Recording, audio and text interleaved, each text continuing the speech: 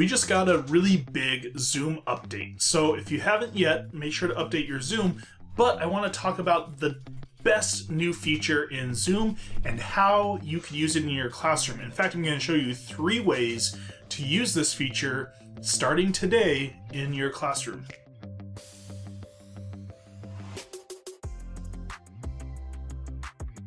So the best new feature in this Zoom update has to do with allowing participants or students to choose their own breakout room and actually bounce between them and the main room as they wish. Now there's a lot you can do with this, but a couple things to get it started.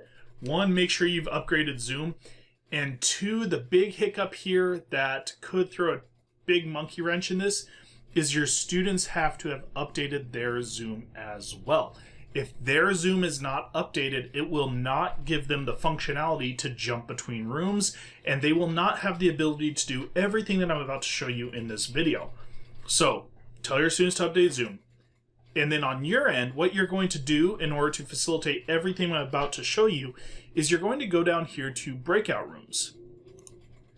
When you click Breakout Rooms, what you're going to see on your screen is that you can assign them automatically, you could assign them manually, or you could let participants choose the room. Now, this is the option you're going to want to select for everything I'm about to show you.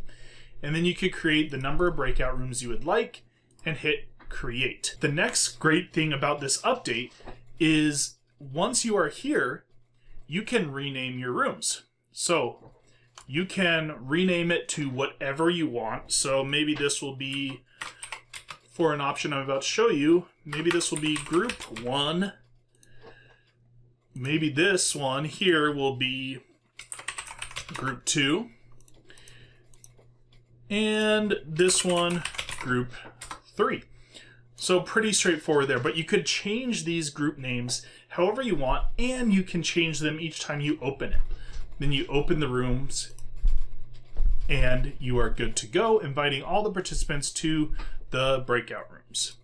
And this now allows students or anyone who's in my presentation to bounce around as they want. So here we are in our main Zoom room, and I want to just show you a visual of how this works. Since I can't show you with actual students, we're going to use these nice on-screen graphics. So we are in our main Zoom room.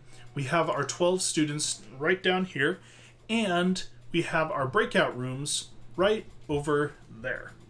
You can see that there's 3 breakout rooms. The first idea of what you can do with this new feature is instead of trying to go through the headache of developing pre-assigned breakout rooms, which requires students to assign in with a very specific account and require a lot of work on your end, why not just allow them to go to the right room?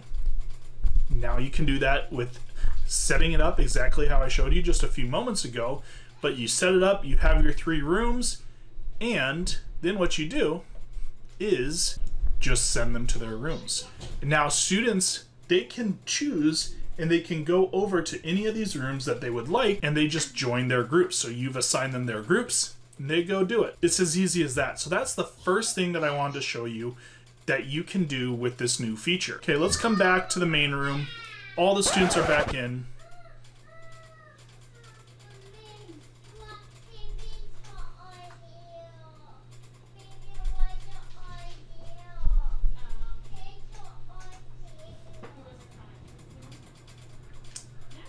Working from home, am I right?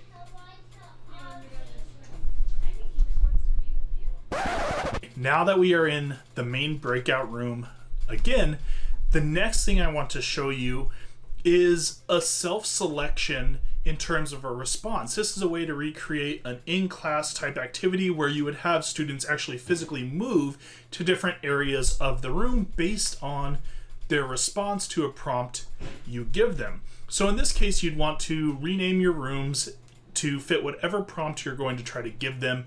In this case, I'm going to give an example of agree, neutral, or disagree, and show you what's possible.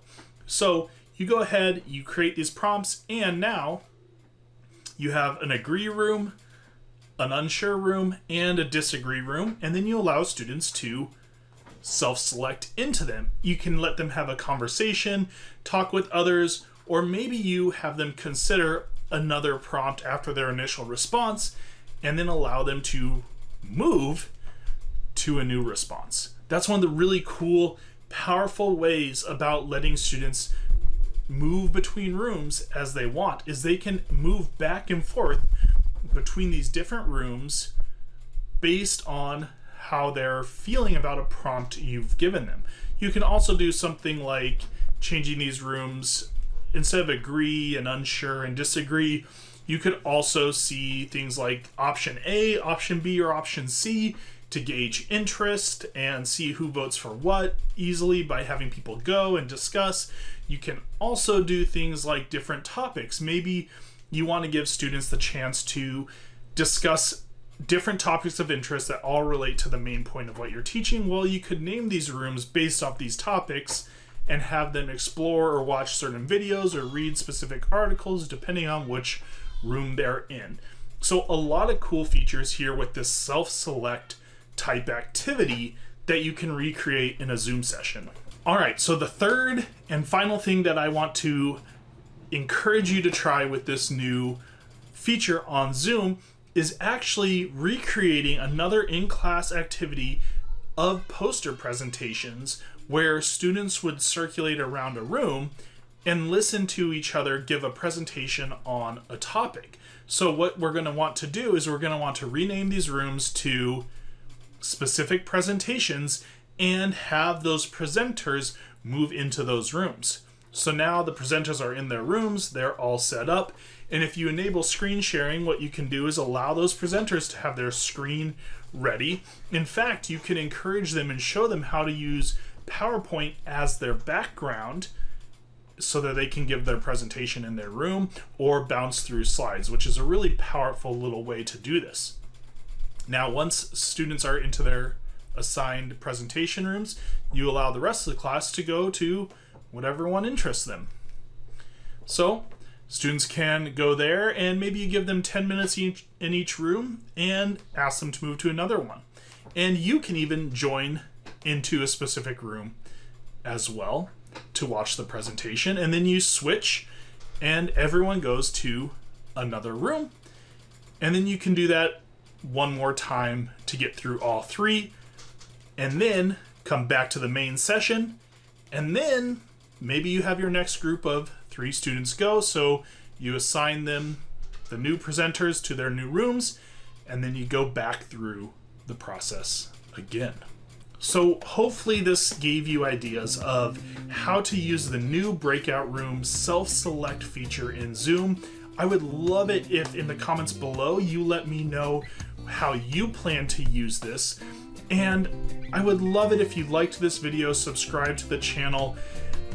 And if you are a passionate educator looking to design innovative and inclusive classroom experiences, join us on the Epic Higher Ed Facebook group. Just search it and ask to join. Otherwise, check us out at epichighered.com, where I have workshops and all sorts of other resources coming to help compassionate instructors like you to further improve higher ed.